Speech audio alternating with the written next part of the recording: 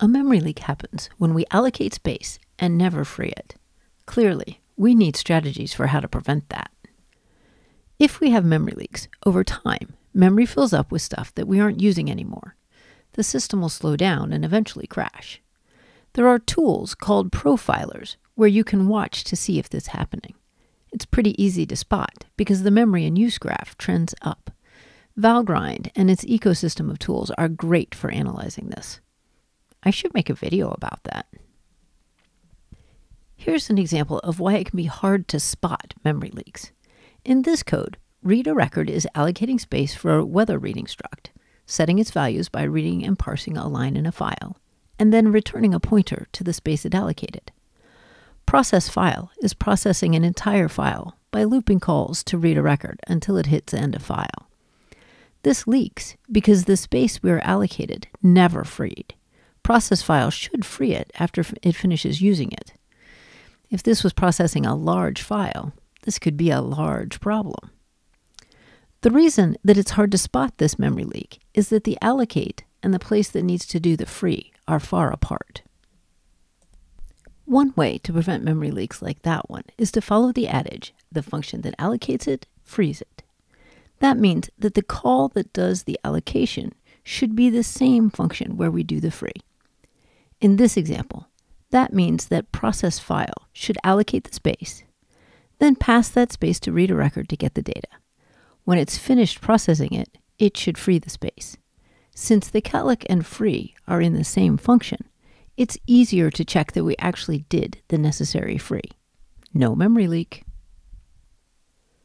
For completeness, we should look at how this changed read a record. Basically, instead of allocating the space and returning that pointer, it has an input-output parameter that is where the data that it is reading should go.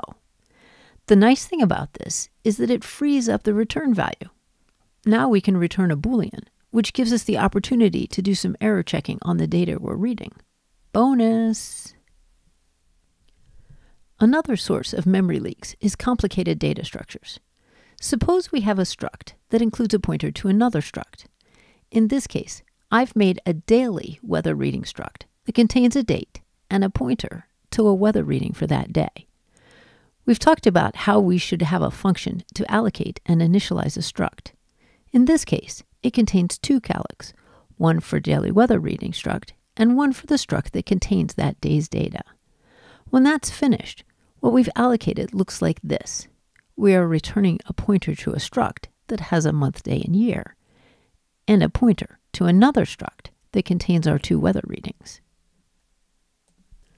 Suppose we pay attention to the function that allocates it, frees it, and our function allocates it, does some stuff with it, and then frees it. Oh no, memory leak!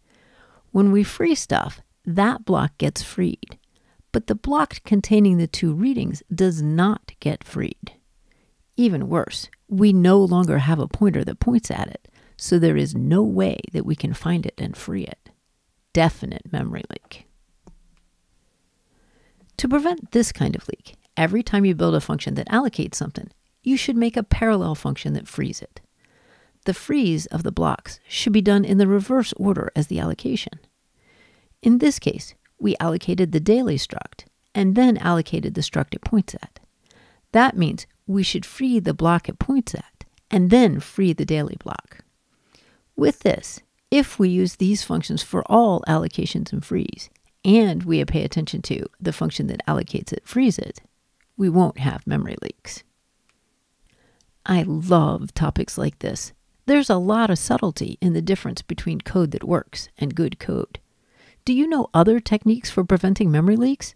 If so, leave them in the comments so that we can all keep learning.